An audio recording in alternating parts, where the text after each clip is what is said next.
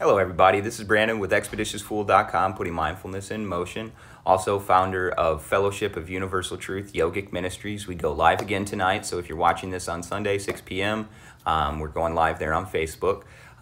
Let's get into it today. So whatever you want in life, you have to tune to that vibration. Period. That's it. That's the whole game, folks.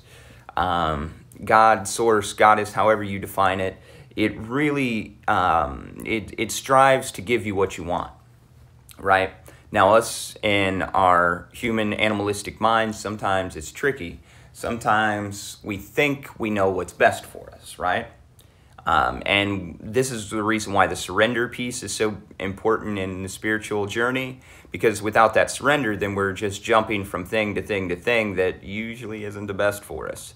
It may seem great, it may even seem like it gives us temporary happiness, but that's the thing. If we're clinging to something temporary, if we're adjusting our vibration to something temporary, eventually, even if that thing is good, it goes away.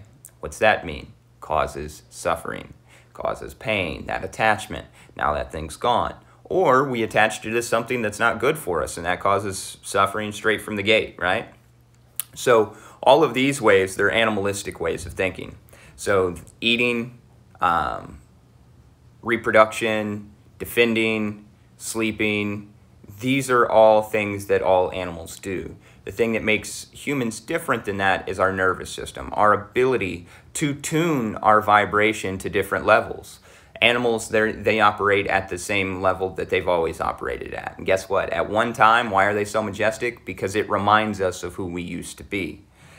Anyways, with our human system, what we can do is we can tune to the vibration we want, which is why distracted society makes it even harder to find spirituality, because the more options that are out there, believe it or not, the harder it is, because that's more things we have to close out. It's the reason why your brain doesn't fire completely open all the time, because you would see so many different things that would distract you so much right now. Even our thoughts make entities that actually have physical form that can be visible. However, our brain puts that out. Why? Because if you saw those all the time, you'd be even more distracted, and you need less distractions. That's why mindfulness really works to bring you there. So essentially what it is you need to choose what it is you want to experience and put your whole energy into raising to that vibration, or lowering if that's your choice. If you're still in that learning stage, which is what I call suffering, that's fine.